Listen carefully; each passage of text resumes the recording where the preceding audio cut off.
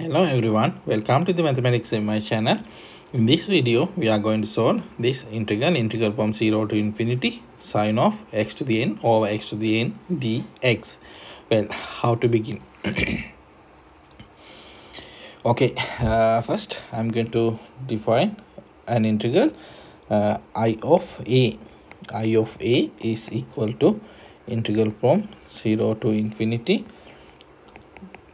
sine of a x to the n over x to the n dx.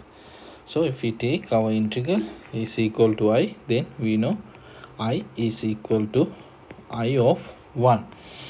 Okay, then I'm going to differentiate with respect to a. So I dash of a is equal to integral from 0 to infinity. Now derivative of sine function, we know cosine of a x to the n, here x to the n times, we should multiply by the coefficient of a, so x to the n dx. Now we know x to the n get cancelled, so we have integral from 0 to infinity cosine of a x to the n dx.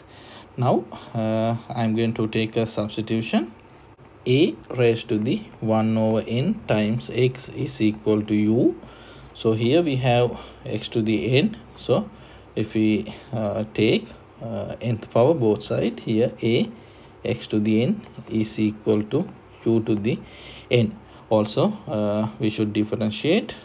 So we have a raised to the 1 over n dx is equal to du. Now we can plug in. So here now limit also we know 0 to infinity. So 0 to infinity cosine of here a x to the n we know u to the n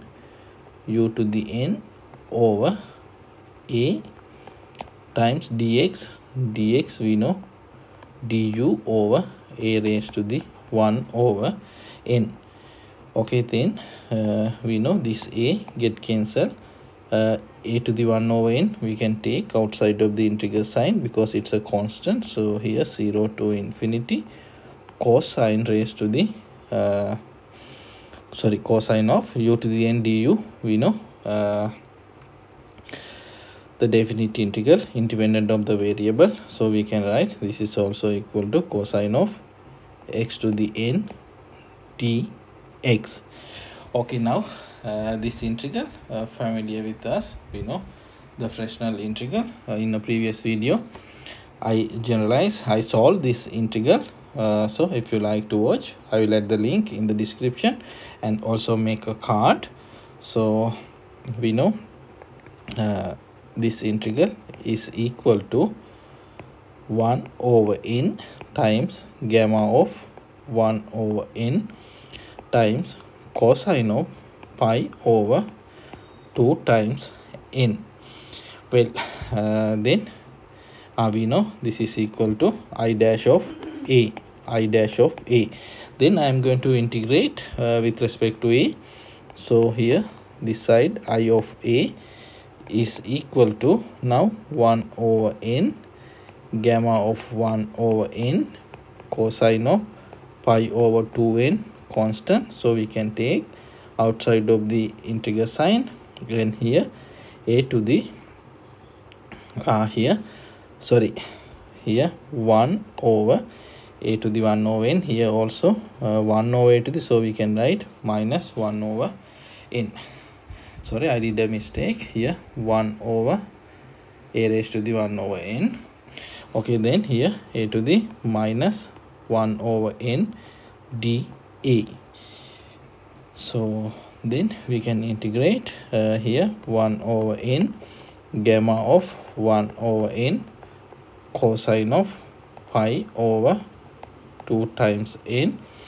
Here if we integrate, we know a to the 1 minus 1 over n, so n minus 1 over n minus 1 over n over n minus 1 over n we can write here n plus constant. Now we know this n get cancelled and this is equal to I of a. Okay, then if we plug in 0, if we take I of 0, we know I of 0, we know sine of 0. So here 0, I of 0 is equal to 0. And here if we plug in 0, we know this part will be also 0. So 0 plus c, so c is equal to 0.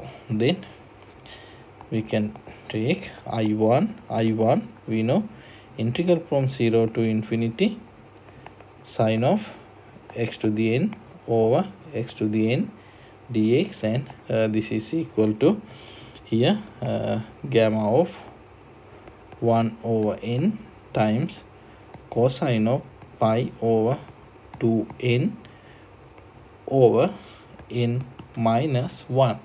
Okay, this is the answer for this integral, and here n greater than to 1. So if you like this type of videos, please subscribe this channel. Thank you for watching.